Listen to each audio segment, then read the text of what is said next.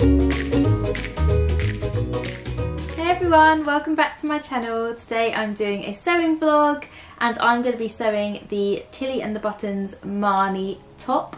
Well, the top version, it actually comes as a top and a dress. It looks like this. It's a really beautiful pattern and I absolutely love the fact you can do different versions of this. So you can do the dress, you can do a top, and you can do pin tucks on the the front yokes and the sleeves.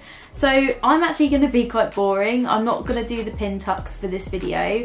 I just want to do a more simplified version. I'm doing everything, the top version without the pin tucks, but I am doing the frill shoulder and I'm not putting in the neck collar, like the frill bit here. So literally just like the frilly shoulders, and that's because I'm making it in remnants of Liberty Lawn fabric. So you might have seen I made Willow a birthday dress. I'll leave a little picture here if you didn't watch that video. And I'm using all of the same fabrics for this top so that I hopefully can match Willow on her birthday, which I think would be super cute. So yeah, that's why I'm going to make the top, and I'm hopefully going to wear it with jeans and it's going to look super cute. I just need to get it finished in time and I have less than a week to make it. So yeah, I did start on the project, so I'll show you what I've started on. Before I do that though, if you are new to my channel, make sure to subscribe. It really helps to support my channel and to help me grow on here. And as a mum, I'm not as regular with my uploads as I used to be, but I do try and upload at least twice a month. There's lots of multi-craft and sewing videos, so yeah, hopefully you can check out those as well if you haven't already. So I've already sewn the back and front piece together. This is the yoke piece, and then I've done the little button hole as well. Apologies about my nails. I literally painted my nails. I think it must have been like yesterday or the day before, and this red nail polish literally chipped like straight away. So yeah, so I've done this little piece, and then I've also sewn together the side, front and back front, side, front and side backs as well. So those are together. And then I think the next step, ruffle collar if you're putting a ruffle collar on, and then all versions. Right, so the next step is the neck binding. So sewing the neck binding in half wrong sides together, open it out again, then fold each of the long raw edge into the centre and press. Move to iron in an up downward motion. I see. Okay, so we're binding this neckline piece, I think.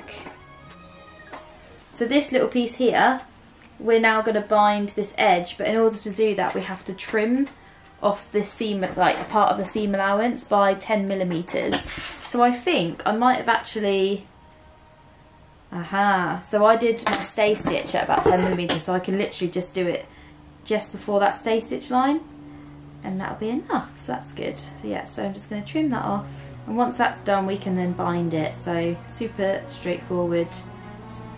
I love Tilly patterns. Like, I haven't sewn a Tilly pattern in a while, just because I've been so busy sewing Friday patterns, where I obviously work for Friday Pattern Company on the social stuff. So yeah, it's been ages since I've sewn a Tilly pattern. But they're always so easy. Like, I read the pattern instructions, I'm like, oh, is that it? And like, it's always really like rewarding because it comes together so quickly. Right, let's get the binding piece. We're going to use my miniature iron. This is the Cricut mini press. I don't think I've plugged it in. Pop you up here so that I can still talk to you, because you were on my mini ironing board. I tend to use my mini ironing board when I'm filming at my desk, and then yeah, use a tripod for other things when I'm not being lazy. So with the binding, it's actually quite small, like it's quite narrow, and I'm used to sort of thicker binding. So with this, I would just say take your time, because it is a little bit fiddly, to be honest. But yeah, what I'll do is I'll iron it and then I'll show you what it looks like when I've ironed it all together. Hey guys, so this is what it looks like. Come on. There you go. I'm so sorry about my nails. So that will fold over the edge, and then you'd stitch, like top stitch that down. So yeah, we can go ahead and do that now. I love the fact that it has like a little contrast with those two. There's that done. Take this pin out of my mouth. Yeah, that looks so cute, and look how dainty it is. So it was like quite fiddly to sew, but it looks really nice. So yeah, the next step is to have a look. It's saying add a button, but I'm just going to do that later. Thread your machine in a contrast colour, set the stitch length. Okay, so gathering time. So I'm going to mark where the top is of these patterns because one of them has a curved bottom edge, and I don't want, in the heat of me just sewing, which I do quite often, just like rushing, to sew the wrong side. So in terms of like the gathering stitches on the bottom rather than the top, because as you'll see in the pattern piece, one of them is straight and one line is curved, so I don't want to accidentally do that. So good little tool is just mark it whilst you're prepping your patterns, that you know. So really straightforward. Tilly's patterns are designed to be like super beginner friendly, but when you kind of know how to sew, you can kind of like start, not like cheating the pattern, but just do what you need to do basically. It says sew 3 rows of gathering stitches. Now in my opinion, I think 3 is a bit excessive, so I'll just sew 2 gathering stitches, and then I can attach the gathered panels, like centre panels, to this little piece that we've just worked on. So the pieces will be sewn to the front and to the back. So I think, so that's what we're gonna do. So let's do that. See, I'm glad I marked where they are, guys, because I just put that down on the table to talk to you and then was like, which one is the top? So yeah, gonna put my gathering stitches in. Hey guys, it's starting to get a bit dark in my studio now, so I'm gonna call it a day, but I just thought I would show you those gathered stitches attached to the back piece. How cute is that? There's the back, there's the front. So we're starting to look like a functional top in the making now. So yeah, the next step, I'm gonna take a bit of sewing into the house for the evening, because I've been sewing in the evenings, which is pretty exciting. So yeah, I might do those steps. I can't, annoyingly, I don't like carrying my overlocker in the house, so any sewing that I do in the house is like anything that like requires me without an overlocker. So I'm gonna just do a few steps indoors this evening probably, and then I will, my next sewing session, I will show you what I've got up to. So yeah, so far, super easy to sew. Hello! So it's another day in my studio. I have coffee hyperactiveness, so apologies if I'm weird. Also the lights on in my studio because it's 2 o'clock, nearly 2:30. Well, it is 2:30. And it's dark outside, or getting dark, it's horrible. But brightening my day is this make. And this is where I got to with my sewing indoors. Oh, hello. So what I need to do, because I sewed it indoors, I need to actually do the finishing of the inside seams. It means I can show you the inner work. So I sewed together those panels. So I need to open it up and finish off these lovely seams. So yeah, I'm going to use my overlocker and finish these off, and then I can sew the side seams together, and then I can work on the sleeve. I've got a couple of hours until my mum has to leave because she's got Willow today, and I've also got to sew a top for Friday Pattern Company, so I've got a lot of sewing to hopefully do, and I'm hoping this coffee hyperactiveness like helps. But yes, I've got some sewing to do, so I might not get much done in this session, but I just thought I would come on and show you where I got to, and then I'll be able to do some more tomorrow. So that's the aim. But yeah, so I'm really happy with how it's coming along. And actually the size, I think I made a size 4 and then graded to a 5, but to be honest, it's such like an oversized sort of style that I think it's really forgiving in terms of the sizing. But yeah, I'm going to go ahead now and just overlock these, and I'll show you some of the next steps. Hello, so I'm just back in the studio, hoping to finish the Marnie top now. So I'm just going to put some gathering stitches in the top. So it needs to be gathered across this seam here, and then across the arm side.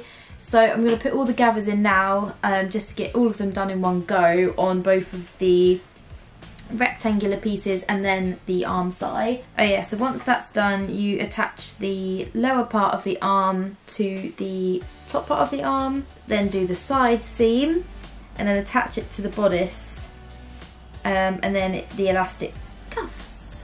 So yeah, really it's just getting these sleeves done and getting them into the top. So hopefully I'll be able to finish it today. I've got about an hour of sewing. We shall see. Even if I've got to do some finishing, that'll be fine. I can get little bits finished. Today is Wednesday and Willow's birthday's tomorrow, and I want to wear this on Sunday for her birthday, and it's a busy few days coming up. So yeah, I've got basically now, and I'm going to stop talking so I can get sewing.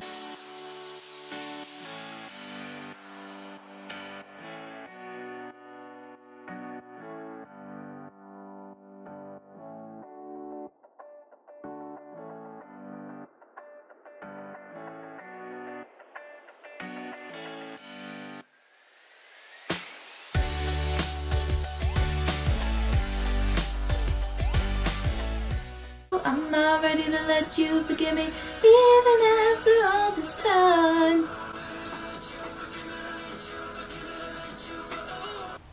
So I'm very pleasantly surprised because I managed to finish the top in that hour that I just mentioned to you guys. So yeah, I was like steamrolling it.